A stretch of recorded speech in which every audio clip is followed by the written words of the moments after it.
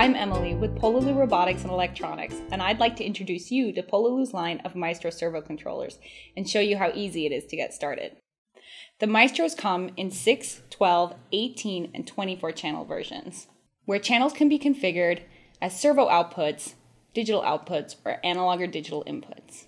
They support USB, TTL serial, and internal scripting control. These features mean the Maestros are not only great for controlling servos, but can also be used for a variety of projects, from small robots where the Maestro is the main controller, to larger robots where the Maestro communicates with a higher level controller, to interactive animatronic or lighting displays. What makes the Maestros especially cool is the Maestro Control Center software, which allows you to configure and test the device over USB, set sequences of servo movements for animatronics or walking robots, and write, step through, and run scripts on the Maestro Servo controller. Getting started with the Maestro and the Control Center software is easy. First, navigate to any Maestro product page on pololu.com and select the Resources tab. There you will see a link for Pololu Maestro Servo Controller User's Guide. Open the guide and follow the directions in the Getting Started section for your operating system. Once you are done following the directions, you should have the drivers and the Maestro Control Center software installed on your computer. You should verify that the computer can see the Maestro before you start using it in any projects. So plug your Maestro into USB and open the Control Center software. If everything worked out, you should see the serial number in the Connected To field.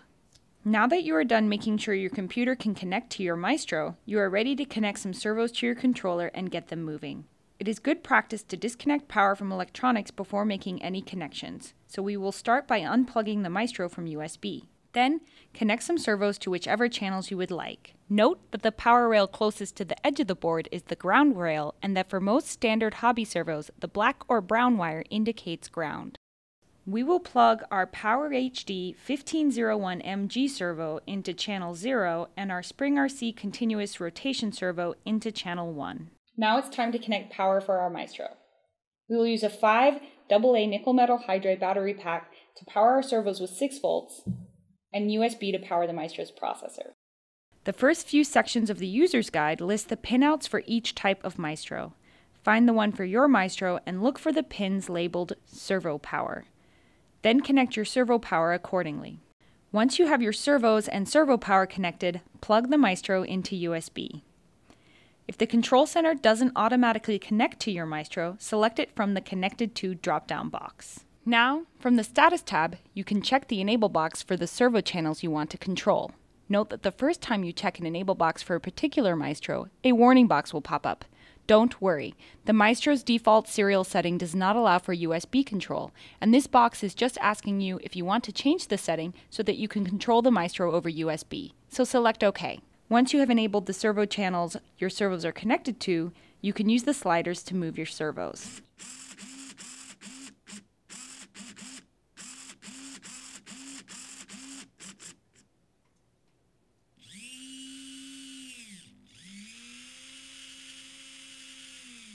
From here, making a sequence of servo movements is easy using the Maestro's sequencer.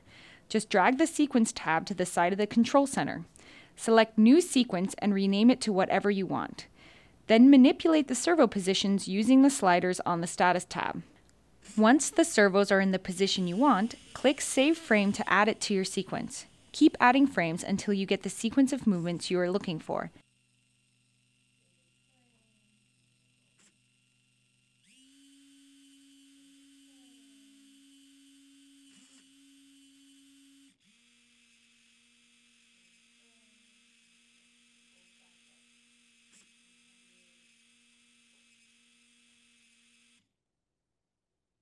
Then select Play Sequence to play all the saved frames.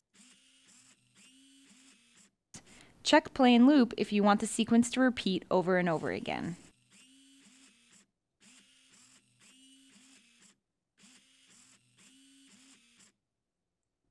Not happy with the servo positions on a certain frame? Select it from the list and load the frame. Then adjust the sliders to the position you'd prefer and save over the current frame. Use the frame properties to change the duration setting.